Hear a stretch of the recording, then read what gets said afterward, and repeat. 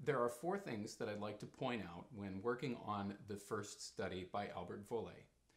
These are not necessarily in order of importance, but they are maybe in order of how much more advanced they need to be thought of. So the first one is practicing the sequence patterns. So there are several sequence patterns in this, and I find that breaking apart the four-note group in different ways helps you work out the technique and really learn the figure. So for instance, about midway through, we have arpeggios that, that go descending in order.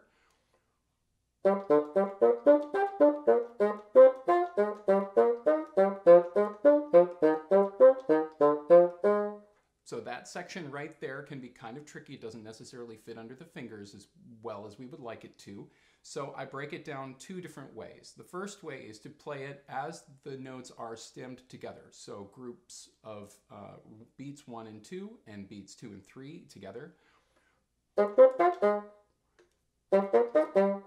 And put big spaces in between each group.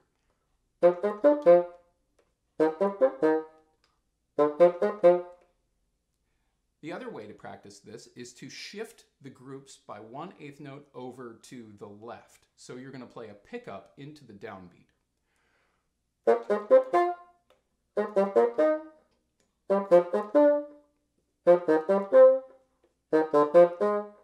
This also helps you with the phrasing of each of these small groups. And remember, within a sequence like this, we want to follow the pattern that he gives us for the dynamic. So this is a descending sequence, but we still want to crescendo through it because he marks a crescendo here. The next sequence that I found a little tricky was after the slurs.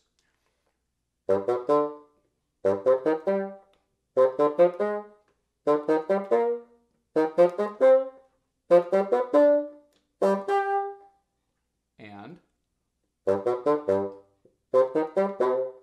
so you practice those two different ways of grouping those sequence figures. The second thing is where to breathe in this etude. So you'll notice that I managed to play large stretches of this with one long breath. You may not be able to do that, and that's okay. So I've come up with two places in the most difficult section I found in terms of figuring out where to breathe that I think I'm going to give you permission to go ahead and take a pause and really breathe there. So the first one comes after the first piano dynamic marking, about 4 measures, right before the marking that is crescendo. So we have this sequence that's all piano.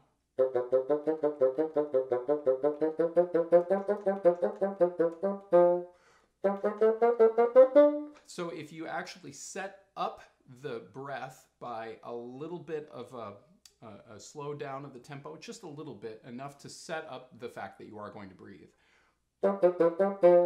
Because that right there, after the F, is a resolution of the harmony, and the pickup notes where the crescendo is marked is a new idea.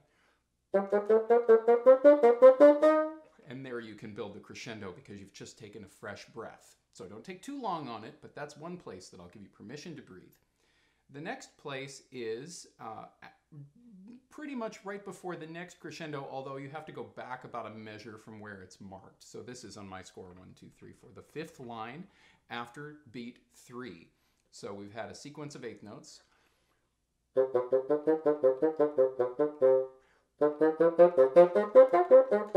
So again, it comes after the resolution of the harmony that happens after the series of eighth notes. It's basically the same place in the music, but it's just in a different key as what we had before.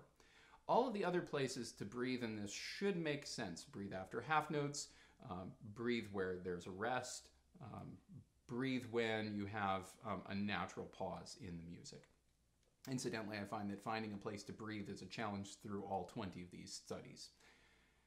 So the third thing is the consistency of the articulation. There are lots of eighth notes at different dynamics in this piece, and they all have to have the same clarity at the beginning and the same length overall.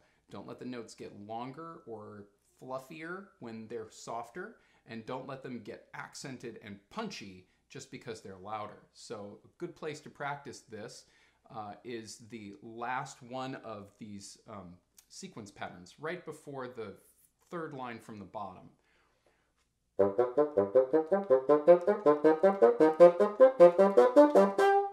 So all the same length, and you can take this much slower so that you can really listen to the length of your eighth notes. And then maybe try playing the same figure louder.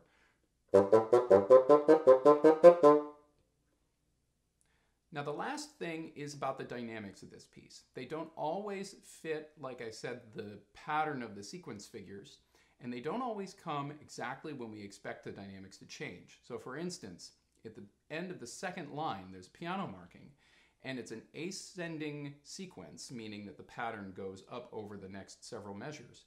But there's no dynamic change, and in fact, the crescendo isn't until midway through the next line. So you have to keep the piano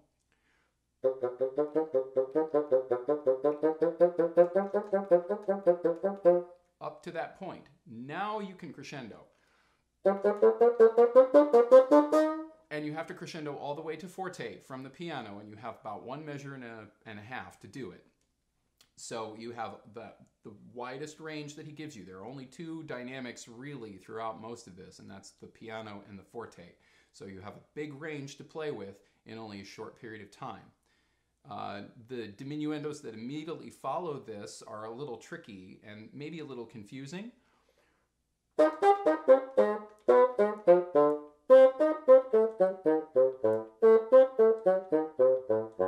So in slower motion like that, you can hear that each one of those diminuendos is kind of a new start so that you can make those more dramatic, and then make sure that the third one of those hairpins gets you all the way to piano.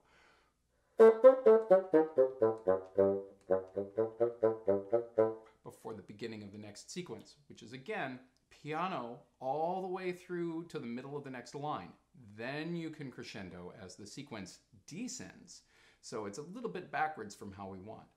Obviously, you want to make the two slurs a real strong echo from each other. The first one is very loud and the next one is quite soft. All right, so enjoy your practicing, and I hope to enjoy your performances of this study by Vaulet.